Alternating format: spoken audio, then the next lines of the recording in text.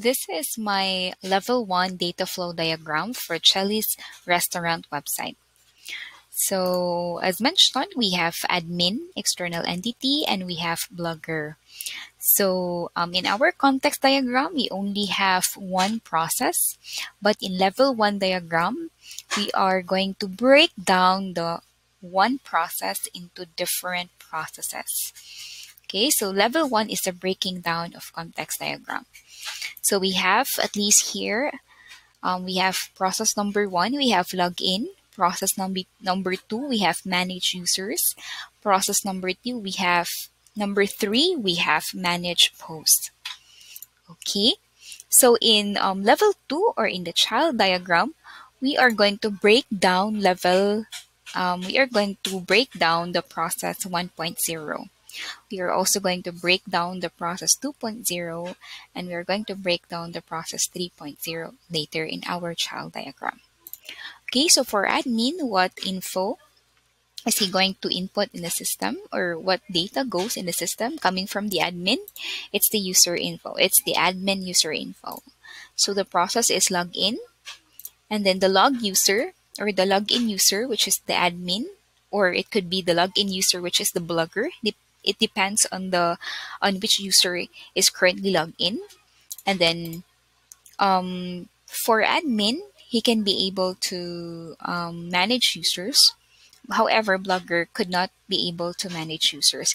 He is just going to manage posts. But the admin can do both. All right, so we have manage users, and then the data that goes to the table users is the added, edited, or archive users. And then for a manage post, the data that goes to the TBL post is the added, edited, or archive post. This is post. Okay, so this is just the simple level 1 data flow diagram of Chelly's restaurant website. You can still add, there's more processes to do in this level 1.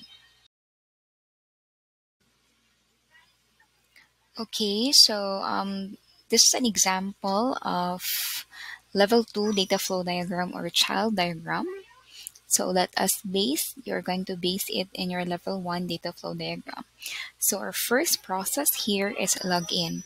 So we are going to break down the login process in our child diagram. So we have 1.1, the admin should fill out the login form. So he should be able to give his user details. And then the system would then verify the user, or we have user authentication, and the user details will be passed on to TBL users. And then what goes back to the system is the check user details. And then the granted access user, he will then be shown on his dashboard. So after this, you can then continue with the second breakdown of the second process, and then the breakdown of the third process. So expect that the child diagram is the most tedious one in all the levels in data flow diagram. So that's it. Thank you very much.